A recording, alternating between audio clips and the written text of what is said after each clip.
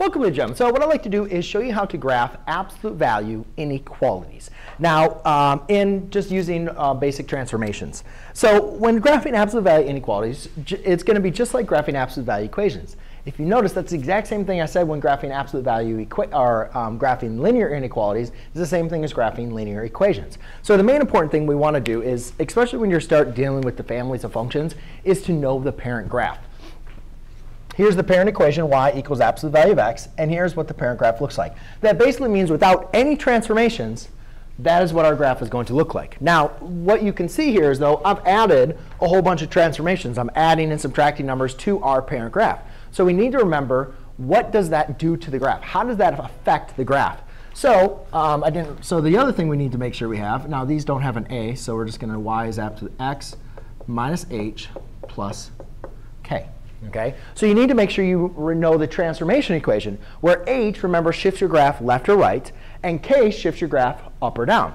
Now, the main important thing that you can also notice is I don't have an let's actually write in a, because it is there. So actually, y equals a, because a is actually going to be a dilation if it's going to compress it or stretch it horizontally or vertically, whatever you want to think about it. So you know, a is a part of there, but you notice in all these problems, a is 1. So a is really not going to be affecting our graph. But we do have an h and a k. Now remember, h, the best way I think to students to remember it was it's always inside of the function, and it's always the opposite. So when this is minus, you're actually going to be shifting it to the right. When it's plus, you're actually going to be shifting it to the left. But when you have a transformation outside the function k, if it's negative, you go down. And if you're adding, you're going to go up. All right? Now, since we have an a of 1, the parent graph has an a of 1. So what that means is I'm not going to be compressing or stretching my graph at all, meaning how this graph, this V shape, is going to remain the same. All we're simply doing is taking this graph and then moving it left or right or up or down. Okay? So the main important thing to do is to notice what is the vertex. And basically what you can do with your transformations is just transform the vertex. So at the parent graph, the vertex is at 0, 0. So if I know my transformation, I can just shift the vertex and then redraw the v. Now what's important about the parent graph of this absolute value graph, it goes up 1, over 1, up 1, over 1, up 1, over 1, up 1 to left 1, up 1 to left 1. So it has linear, basically linear slopes here going from the vertex in the positive and in the negative direction. So if my vertex for the parent graph is at 0, 0, here I have a transformation, which I'm going to write is going to tell me to shift right 3 units. So instead, I'm going to go from 0, 0, which would be the normal vertex, and I'm going to shift it over 3 units, 1, 2, 3. Then I'm going to redraw my vertex. Now I'm just going to redraft the parent graph, which again is going to be up 1, over 1, up 1, over 1, up 1, over 1, up 1, over 1. All right, so that's going to be basically going to be the shape of my graph. Now, the next thing I want to do, though, is determine if my point is, or determine my boundary lines. Is that going to be solid, or is that going to be dashed? Is it going to be a part of the solution or not? So basically, if you remember for linear inequalities, whenever we had a greater than or a less than, it was dashed. That means the point was not a part of the line. Now, you could obviously plug in a test point and to verify that. But I'm just going to go through what we've already learned, because we did that for linear inequalities. I'm not going to do it for absolute value, because hopefully you know that, all right, greater than or less than, it's a dashed line. And I kind of want to move on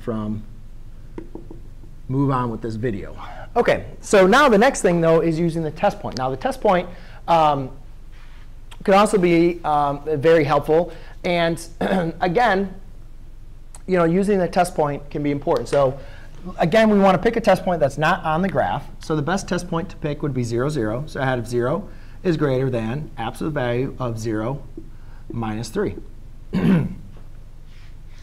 So the 0 minus 3 is going to be absolute value of negative 3. Absolute value of negative 3 is 3. So 0 is greater than positive 3. Well, that is false. So if that point is false, that means all the points below my boundary line are going to be false, and all the points above it are going to be true. Okay? And actually, let's just test. Let me just show you that the boundary line is false as well. Let's pick a point that's on the boundary line, 1, 2, 3. So I'd have let's test. So I didn't write test. here I'm testing 0, 0. It's not on line. Here I'm going to test the point 3, 0. So I'm going to do 0 is greater than absolute value of 3 minus 3. Okay? So I have 0 is greater than 3 minus 3 is 0, absolute value is 0. 0 is greater than 0. Well, 0 is not greater than 0. 0 is equal to 0. So therefore, that's false.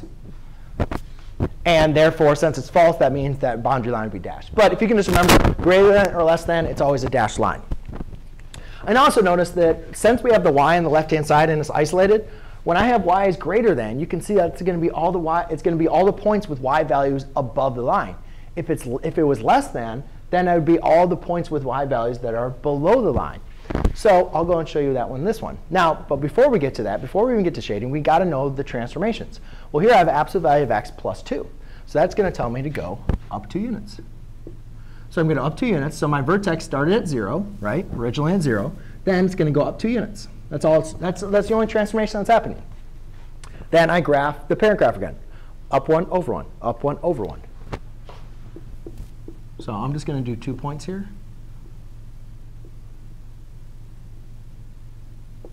OK.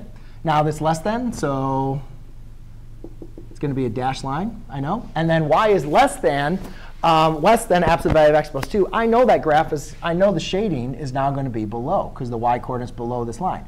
However, if you just want to test it, again, choose a point that's not on the line, which would be 0, 0. And you could do 0 is less than absolute value of 0 plus 2. 0 is less than 2, which is true. Since this point is true, that means all the points below it are true. You notice on here, it was false. So you had to take the points on the opposite side of the inequality would be true. OK, so now we have multiple transformations. Again, I'm just going to go by what the inequality is as well to help me determine the boundary line as well as determine the shading. But the main important thing I want to go over is just reviewing again the transformations. Ooh, I didn't write this down. This is up 2. OK, so here my transformations, I have x plus 4. Remember, that can be rewritten as x minus negative 4. So really, you have a negative 4, so that's going to be shift. So we're going to do shift left 4 and then down 3. So my vertex originally as at 0, 0, it's going to go left 4, 1, 2, 3, 4, and then down 3, 1, 2, 3.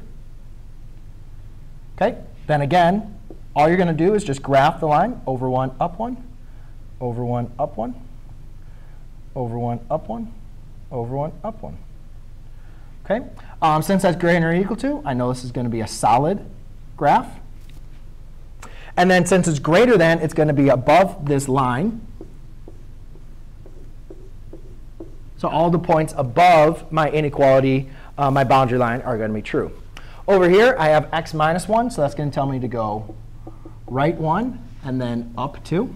So again, my vertex originally for my parent graph is at 0, 0. So that's going to go right 1, up 2. Then now I just graph again my parent graph. So I'll go 2 points to the left, 2 points to the right. So I go 1, 2. So over 1, up 1, over 1, up 1, over 1, up 1, over 1, up 1. Now this is less than or equal to. So now this is a solid line as well. OK? But it's less than or equal to. So again, you could use a test point. Or since my y is isolated and it's on the left side, when it's less than or equal to, that means all the points below it are going to be true. So there you go, ladies and gentlemen. That is how you graph a absolute inequality. Thanks.